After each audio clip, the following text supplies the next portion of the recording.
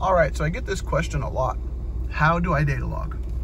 It seems to be a little confusing. So what you can do is you can go to the gauges menu. From here, people seem to ask, where do I go?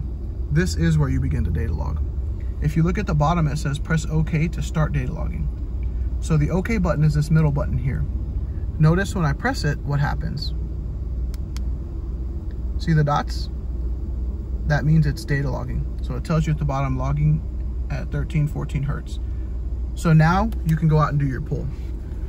To stop data logging, you press the same button again. Data logging is stopped. So now it saved the file, and you can send that file to me. So right now the truck is in regular mode. I take off, get up to about 30 miles an hour. Once I hit 30 miles an hour, I'm going to drop the truck into manual mode.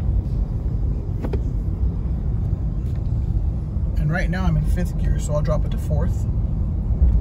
I'm going to get up to 2,500 RPM, and then I'm going to start to data log.